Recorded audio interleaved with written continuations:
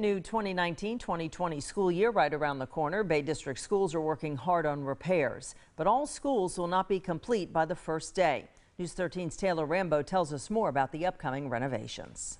Classes starting in just a few short weeks, and Bay District schools are still picking up the pieces from Hurricane Michael. We're getting to them. We're not taking any breaks. We're just as fast as we can go continually until everything is complete, and unfortunately that's going to be a while. The storm causing more than $300 million in damage to school facilities. The district is working with both FEMA and architecture firms to get the schools completed. As quickly as we have the damages identified and we can put the scope of work together, the projects, the jobs are on the street for bid or for selection of a construction manager. Their top concern, roofing. Get the roofs put on. We're going to move inside, then we're going to start the interior work. Some schools will still have modular buildings for some classrooms, like Bay High, Rutherford High, and Merritt Brown Middle School. It's not necessarily be completed by the time that students come back.